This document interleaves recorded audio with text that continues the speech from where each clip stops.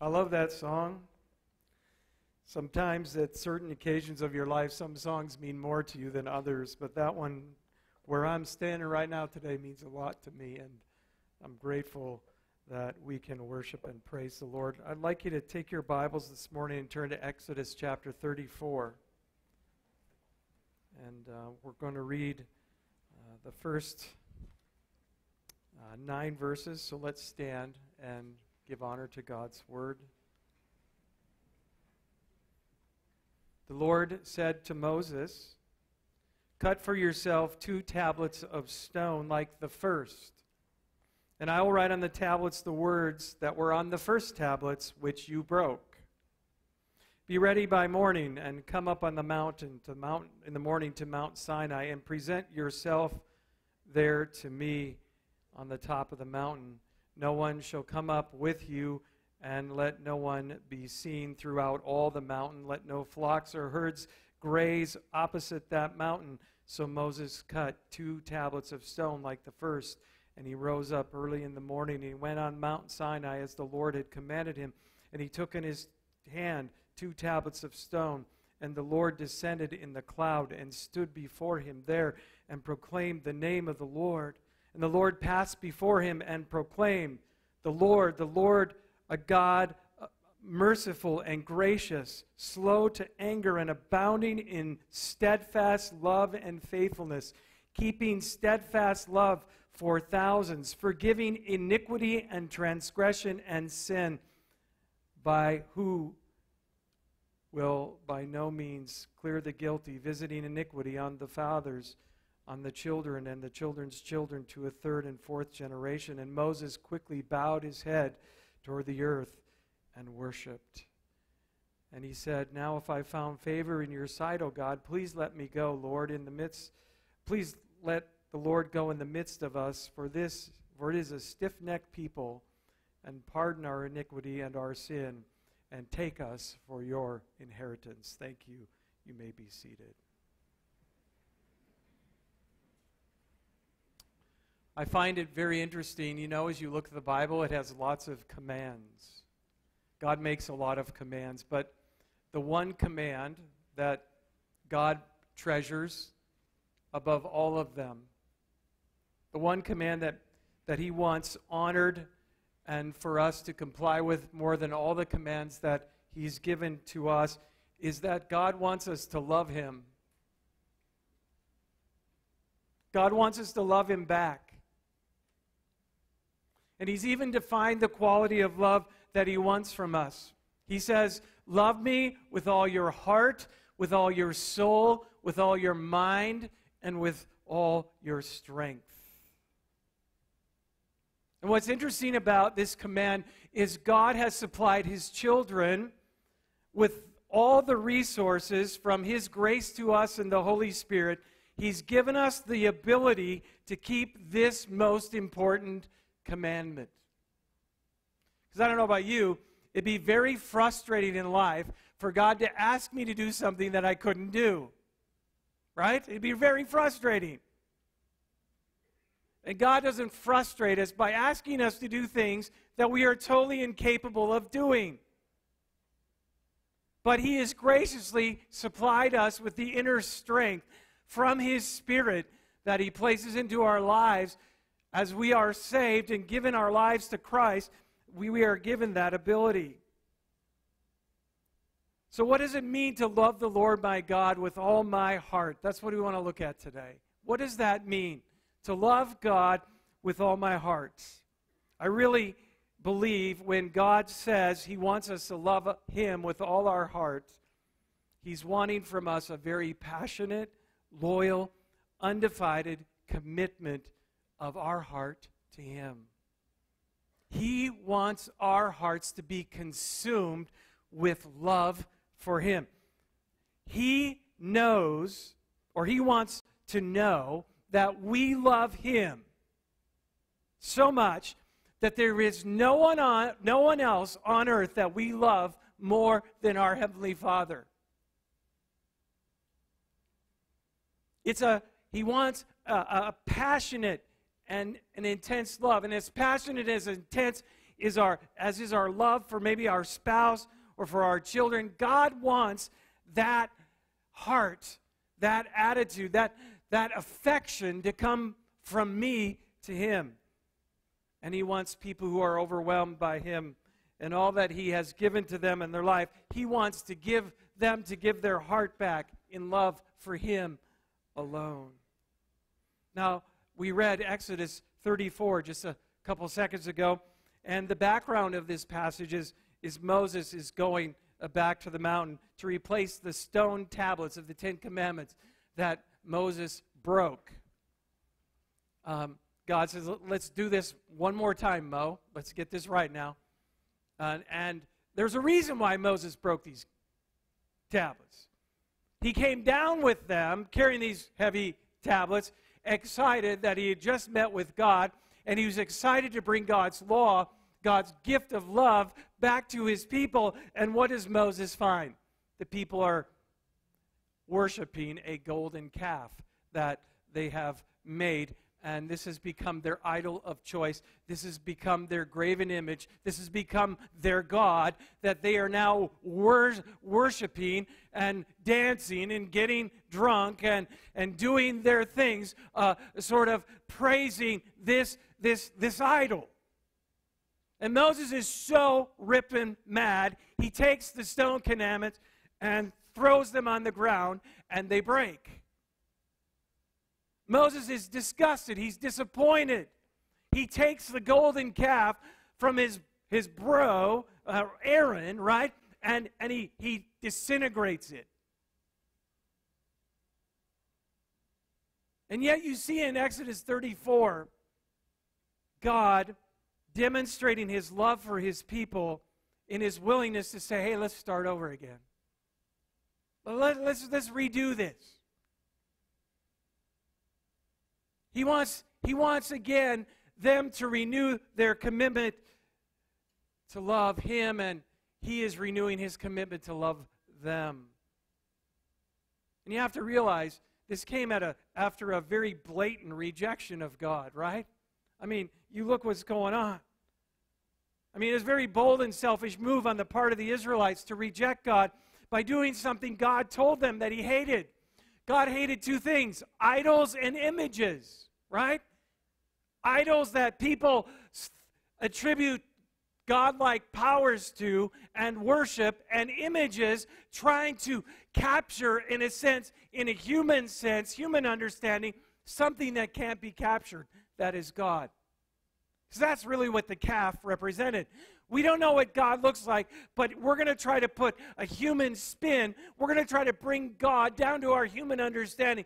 So this is what we think he's like, this golden bull calf. And God said, don't make any graven images because I can't be represented in anything human. I'm too great for that. I'm too beyond your comprehension of my character, my being, right? And so God was truly dishonored by the people through these acts, and God would have every right to wipe them off the face of the earth. And some of the Israelites did perish for their deeds, but here God returns to them and reminds them that he's a God, he's compassionate and gracious, slow to anger, abounding in love and kindness and truth. He keeps his loving kindness for thousands and forgives iniquity and transgression and sin.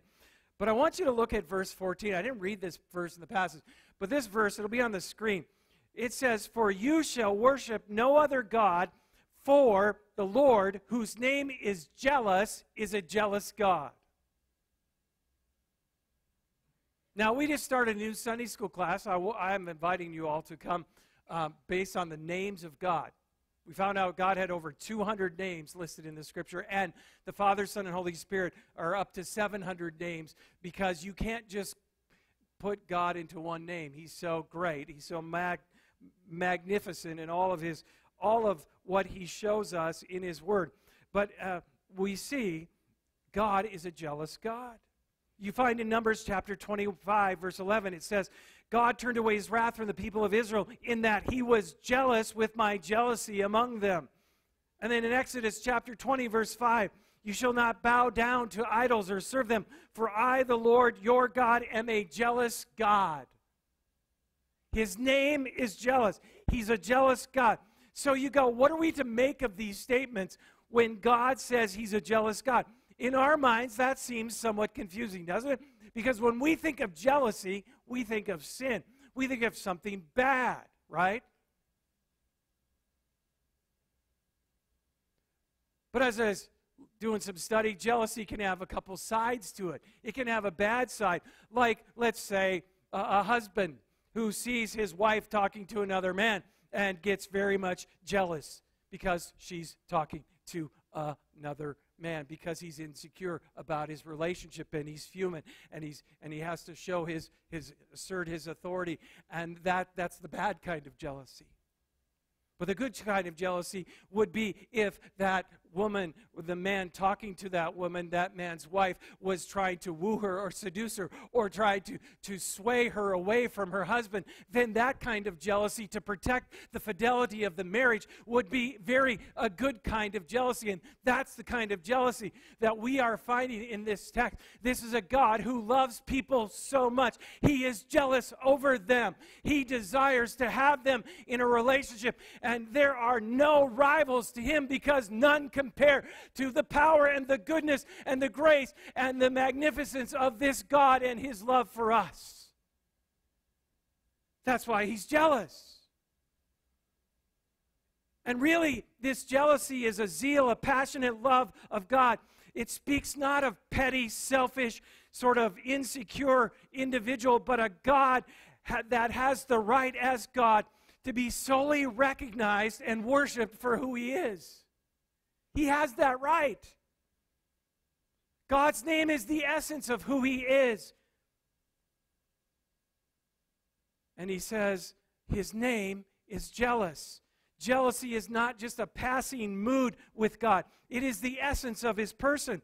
And since God is the highest and the greatest being there is, infinitely holy and glorious, he has to be passionately committed for preserving the honor of his name and its supremacy. He has to be zealously desirous of exclusive worship from people, because he's the only one worthy of it, right? To do less, to act in a lesser way on God's part, would to make him less than God. God says in Isaiah chapter 42, verse 8, I am the Lord, that is my name. I will not give my glory to another, nor my praise to graven images. You see, God is sovereign and supreme over all. Were he to share his glory with other so-called gods, he would be elevating them and diminishing himself. He would be elevating so-called gods to things that they are not, while diminishing himself at the same time, away from the preeminent God that he is. So God has to be faithful to himself, and he has to maintain his high and holy position. And he basically wants his creatures, those who have been the focus of his love, to attribute to him that degree of honor. So his jealousy does not grow out of insecurity or anxiety or frustration or for his uniqueness or his supremacy above all. Wait a second. It does not grow out of covetousness or pride or spite. That's how we act in our lives. It is the natural and necessary byproduct of God's absolute sovereignty and infinite holiness. That's what God's jealousy is all about. If God, by virtue of his essential being, must be jealous for his uniqueness and supremacy above all, then those who know him and want to please him should be jealous for him just as he is jealous for us. And if we are serious about our relationship with God, we should exalt him above anyone and everything else in our lives. We shall be absolutely dedicated to living to his honor. We should be zealously committed to doing His will because He's the only one. He's the only one worthy of that kind of action from us, is our God. The primary goal of our lives is to show the world that our God is the one true living God, and He alone makes life meaningful and worthwhile. And what it says more than anything to me is that God is intensely in love with anyone that He's committed to in a relationship. God intensely loves you. He's jealous for you. He loves you that much. He set His divine affection on you. And He's committed His heart to love you, to care for you, to provide for you, to shower you with many blessings. And He wants those who have been the objects of His love to respond to this love by loving Him back with the same intensity and desire that He's shown to them. And I ask the question, shouldn't God really be able to expect that from us? Those who've been the recipients of His love, right? Shouldn't He be able to expect that those who've been given the privilege to know Him, be related to Him, be given eternal life through His Son, be claimed by Him as His children, that they would completely give their hearts back to Him, and that love would go to no one else, nothing else in this life? Wouldn't God expect that because of the quality and the intensity of His mercy and grace and love that He's given to us? He is jealous because He's extended Himself in love to us. And He's done many great and marvelous things for our benefit that He wants us to love Him in return. And when we don't, when we give our hearts to someone else or something else, when we reject His love, the love He offers to us to someone lesser, something else that is far inferior to God, it grieves the heart of God. He's jealous for us. God has an intense personal commitment to you if you have a relationship with Him.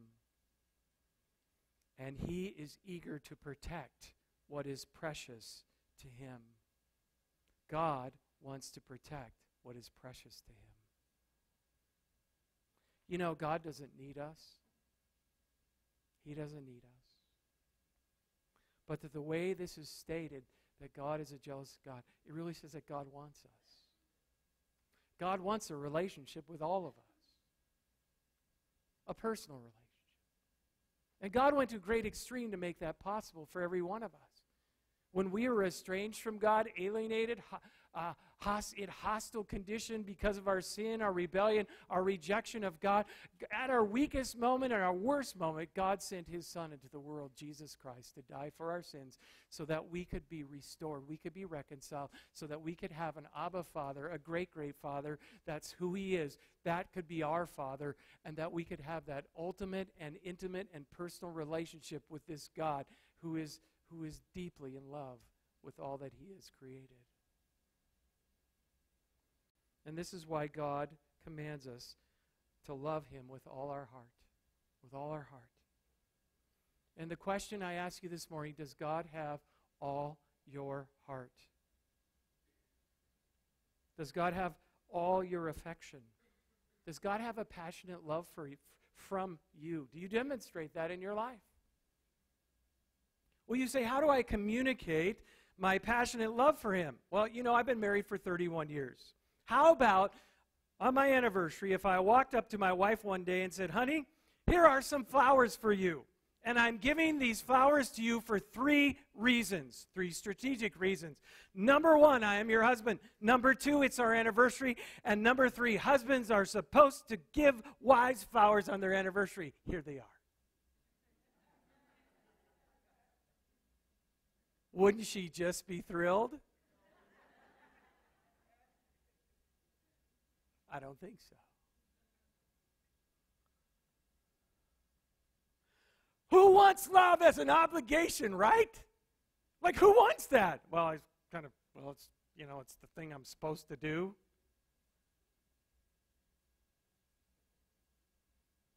Miss Manners told me that, or somebody,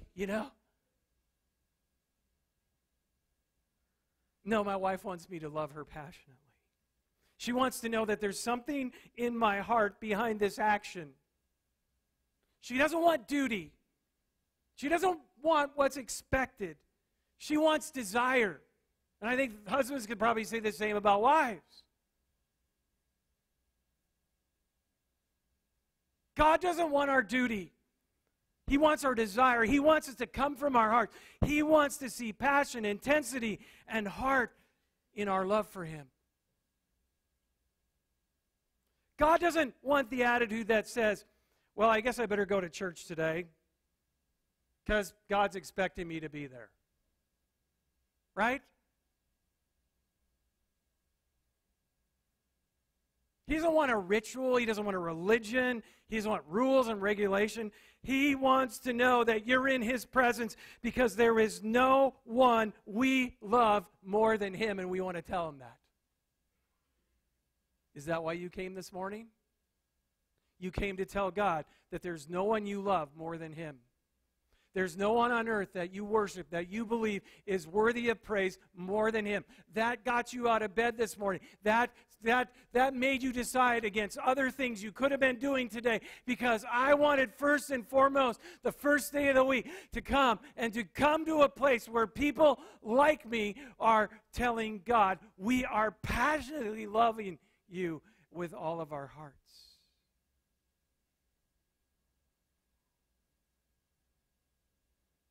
And He wants to hear from us how much we love Him. Now, I know this can be difficult for some people, especially guys that give flowers, number one, because it's an obligation, number two, because it's our anniversary, number three, because that's what's expected of me. And I know some guys that are like that. There's not a whole lot of passion in anything except for sports or, those kinds of things. We have lots of passion, but the passion just dries for certain things in life.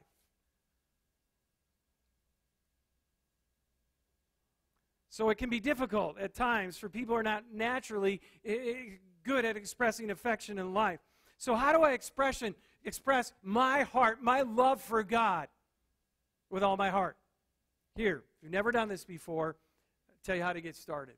Just do this. Start by saying thanks to God. Just start saying thanks. Being grateful. Grateful for today. Grateful that you have life. Grateful that you have limbs. Grateful that you can breathe. Grateful that find reasons to say, God, I give you thanks. When I found out I had cancer, I did a lot of that. Because I didn't want darkness to come in my soul and be a person who said, oh, why me? Why me? I didn't want to be that kind of person. Because I believe God brought this to me for a reason. God had many things to fulfill in my life through this illness that couldn't be accomplished in my life without this illness. So I embraced it as a gift. And I read a little reading from My Utmost from His Highest that said that my desire should be the willingness to obey God even when it's a call to suffer. That I would delight in obeying God, in experiencing suffering in my life. You're going, man, he sounds like a weirdo today, right? That's so totally un-American, right? Embracing suffering, delighting in obeying God in hard times. But I want God to be glorified. I want His name to become magnified through my life. I want Him to know that even if my life is on the shorter end of time, I don't know. Things are going good now, and I'm praising Him for that. But whatever it is, I want God to know before I die that I love Him with all my heart. That I'm passionately loving Him, because life hasn't always been that way for me. I could get so tied up and wrapped up around the axles in life with all the problems, all the situations, all the things that come my way. Carrying people's burdens and my own challenges in life, that I can be that guy that gets so wrapped up in trying to fix every problem, fix this and fix that life can get frustrating and somehow the passion and my love for God can just go away. You can lose it. And then I could get into this dead orthodoxy where I just come to church and I preach these sermons and I tell you all this stuff. But is it really coming from a heart that loves his Heavenly Father? I'm telling you, today it comes from a heart that loves his Heavenly Father.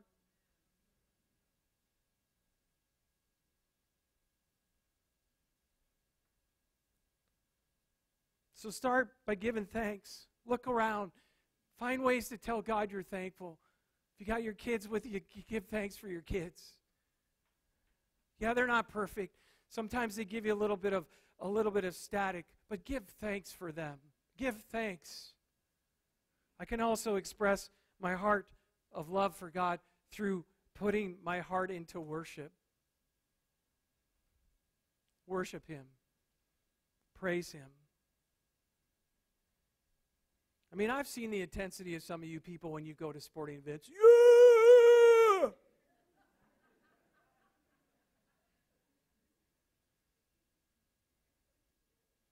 I see the passion. You know it's there. You get off that bleacher. It's going, why don't they do that at church?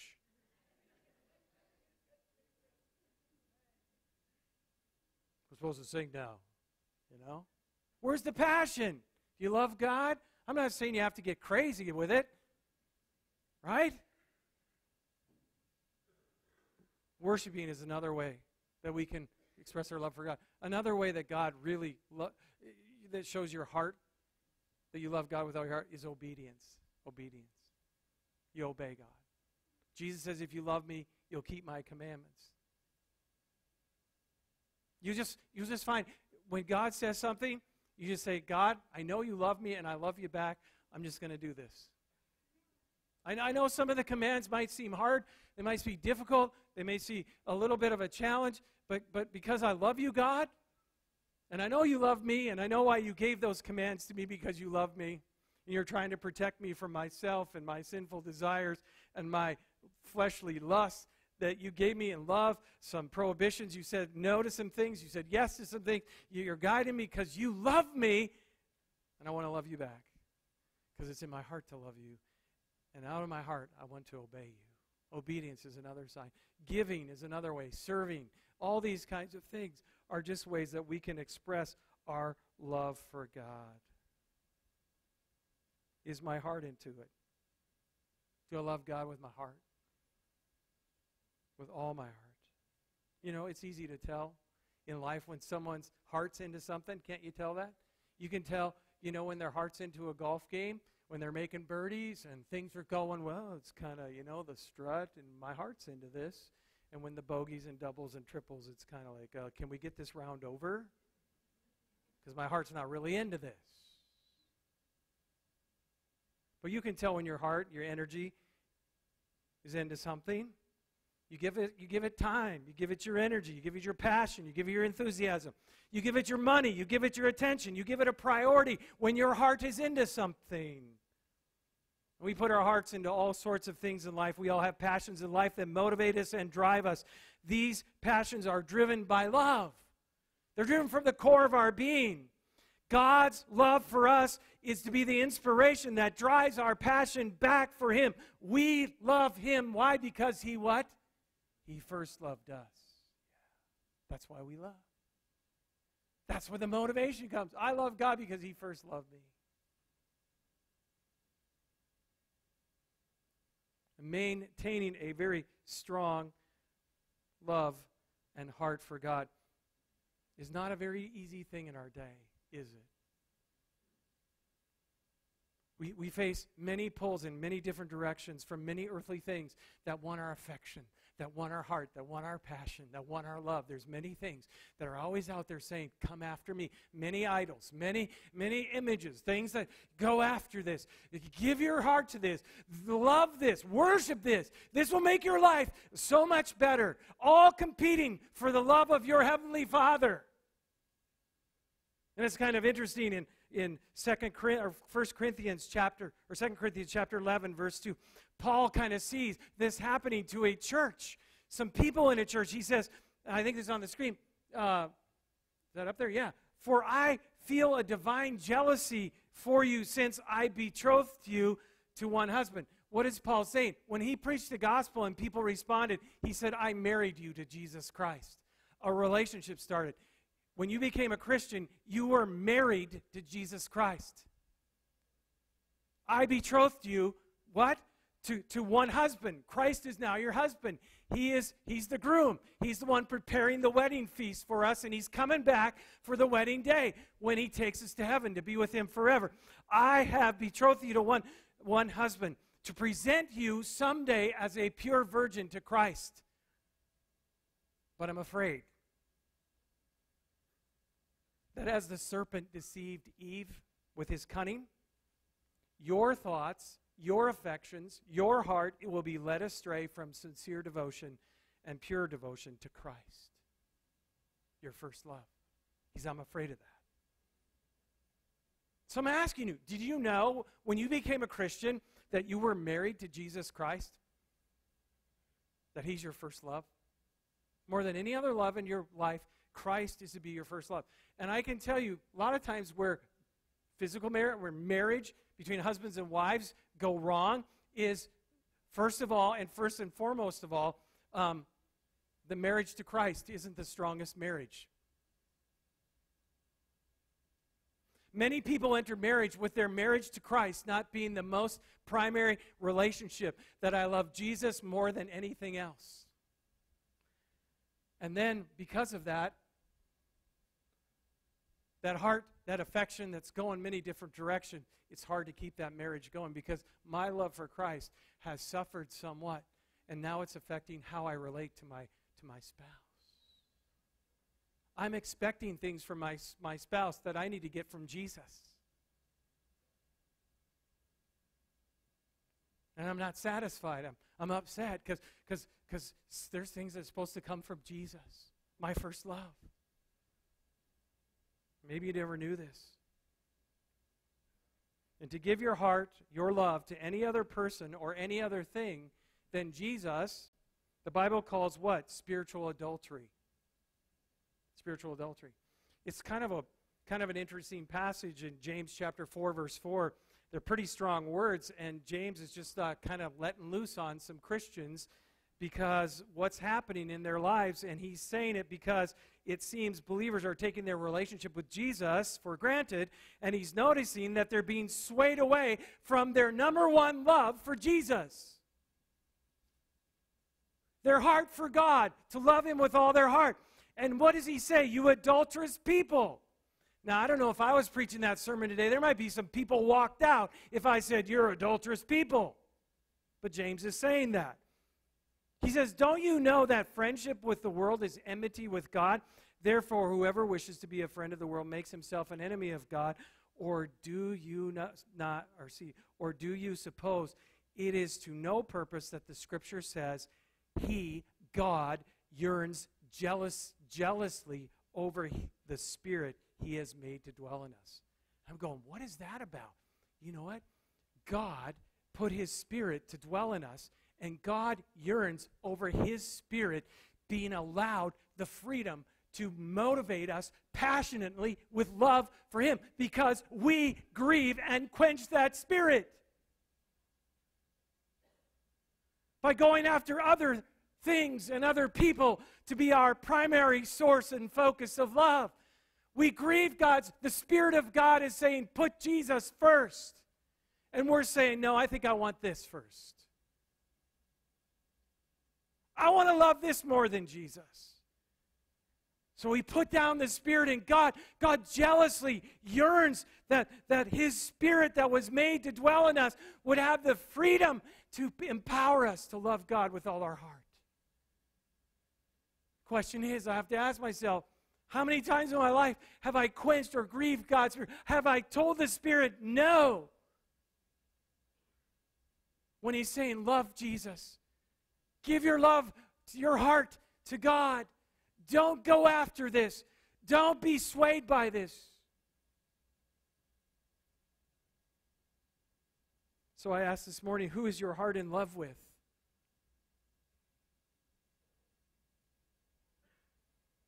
Who is your heart in love with? One look at our life will tell the real stories. Priorities always tell who our first love is. Your checkbook will tell. What you do when no one else is around will tell who you love more than anything. There are many professing Christians in the world who are living today guilty of spiritual adultery. They're just playing religious games, living to deceive others about the condition of their heart before God. But God knows whether or not we love Him with all our heart. He knows that. He knows the condition of our marriage to Jesus Christ and whether or not our heart is fully in this relationship with Jesus. And He's given us more than enough motivation to remain completely loyal to our Savior, to love Him with all of our heart. Does my life prove that I love God with all my heart? If it doesn't, is it time today, because God loves you, and God isn't easily offended? He's a God who stands waiting with His love and grace and His arms open wide to receive you back into His love. That's God. God stands open to forgive us by His grace and welcome us back into His loving fellowship if we've strayed from that. And if you've never been in that fellowship, if you've never been in that relationship with your good Father who loves you with all His heart, who is jealously, passionately in love with you, He stands open today through Jesus Christ to welcome you into His fellowship. All He says is acknowledge that you've sinned, that you've rejected my love, and say, today I want to reach out to you, Jesus, and I want you to be my groom. I want to be married to you. I want you to be a part of my life. I want you to save me, and I want you to fill my heart with that love for God that I need to have to live a full and complete and satisfying life. So it really matters not if you're a Christian today or if you're a non-Christian today. Wherever you're at, is God getting love from you with all your heart? Is your heart into it? I can remember when I first met my wife on the campus of Sioux Falls University. I couldn't stop thinking about her weeks on end.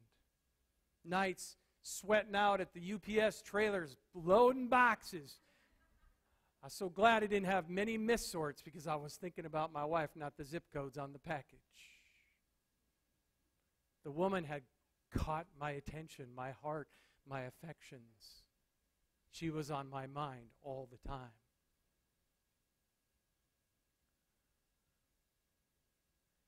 Is it that way with God with us? That we're thinking about Him all the time?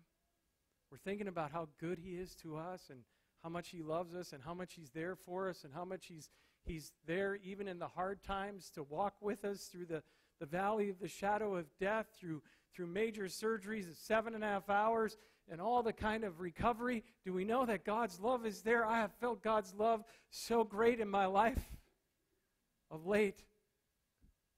How could I not return that back and say, God, I love you? And so as we just bow our heads and we're going to sing a song, it's called Set Apart. The words are powerful. If you want to renew your heart and your love for God today, because you know maybe you've given your love to something else. It's had a higher priority of love in your life, and maybe life is frustrating, and maybe you're here to like to give your heart to God today, to love Him and to thank Him for sending Jesus to die for you. Whatever your expression is, and whatever God's leading your heart to do, I'm going to be here. I'd love to pray with you if there's a spiritual, one of our elders would love to pray with you. If there's a spiritual need, you just like to say, God, I want to renew my love for you today because it's maybe it's shifted away from you.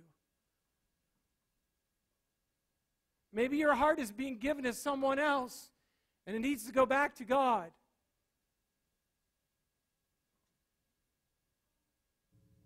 Maybe it's time today to give and surrender your heart to Jesus so that you're prepared to die. You're prepared for your eternity. Let God have His way. As the song is sung, as you sing with it, we'll be here. Love to pray with you.